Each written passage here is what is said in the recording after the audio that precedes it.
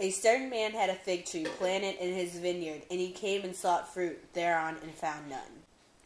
Then said he unto the dresser of his vineyard, Behold, these 3 years I come seeking fruit on this fig tree, and found none. Cut it down. Why cumbereth it to the ground?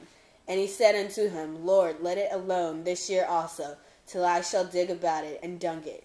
And if it bear fruit, well, and if not, then after this shall cut it down.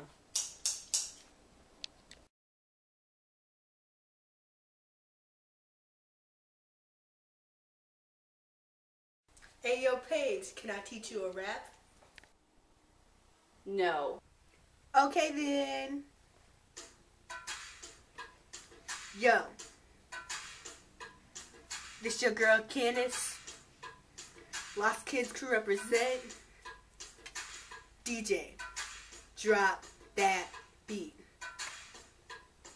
Yeah. What up, what up? Ha ha ha. Yo. Check this. Mustard seed parable. Mustard seed parable. Mustard seed parable. Mustard seed parable. God will forgive and his teachings will live. God will forgive and his teachings will live. Mustard seed parable starts off like this. Jesus walking down Jerusalem, he saw this. A man ran up to him and was like, Yo, Jesus, there's something inside my son's chest. What a great big demon. Help him get blessed. Bring the boy here so he cannot fear. The demon inside so he cannot hide. Oh, that was lame. Jesus rebuked the demon, and the boy was a freeman. Oh, bend and snap. Hey!